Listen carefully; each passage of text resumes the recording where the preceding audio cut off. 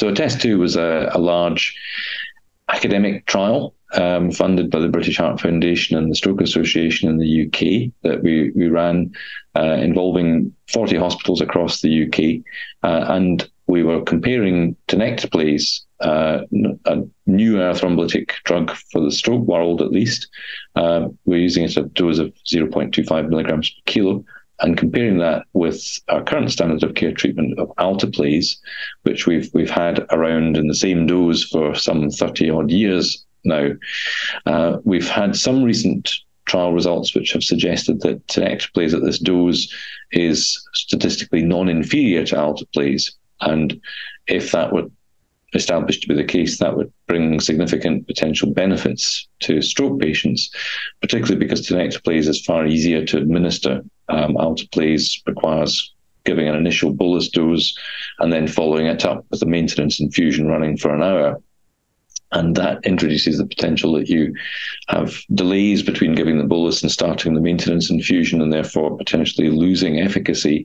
It's also problematic for managing patients in an era when we're frequently moving people through hospitals or between hospitals to have thrombectomy procedures, and the monitoring of infusion pumps as well as the staffing required to deliver that is a significant barrier. In some parts of the world, it's a significant resource implication because you may not have available infusion pumps in sufficient numbers or staff to monitor them. So Tenecteplase, even if non-inferior, would have significant advantages. So the trial, we randomized patients as they presented to hospital. We were looking at people within 4.5 hours of onset of stroke, which is the internationally accepted time window for treating people. People were allocated 1-to-1 to either get Tenecteplase or get Alteplase, and treatment started as quickly as possible after we identified that they were eligible.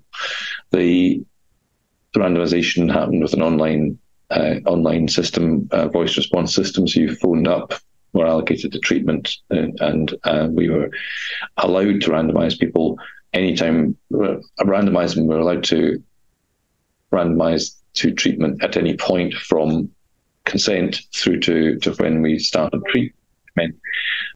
In order to minimize any delays to treatment, we didn't always have brain imaging acquired before we randomized. We expected there would be a few people excluded following randomization on the basis of brain scanning, which was the case.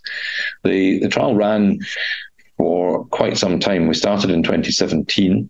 We had an interruption for COVID, and then we resumed recruitment following that, but obviously in the context of a lot of disruption to health services.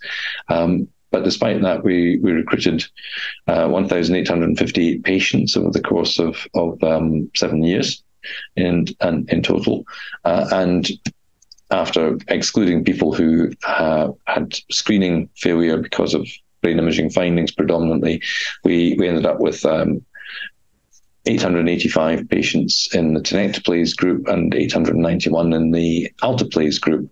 And we followed them up with a telephone contact 90 days approximately after randomization to see what the outcome was.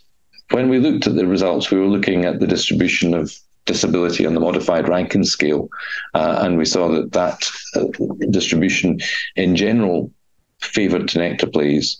When we looked at the statistical comparison of all categories of disability across the scale, we saw that this was confirmed to be statistically non-inferior to Alteplase, and a highly significant result, which fitted in with our predefined margins. The result was not quite superior to Alteplase, which was our secondary level of analysis.